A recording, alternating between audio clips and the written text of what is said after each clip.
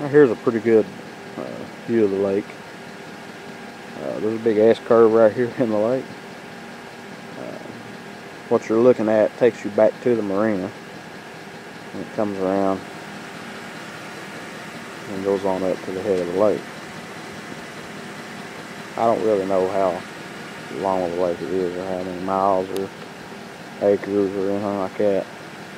It's not too awful big, but it's pretty good. It takes about 30 or 40 minutes to get from the marina to the very head. Mostly fishermen, skiers, houseboats, pontoons, stuff like that. Well, guys, thanks for watching.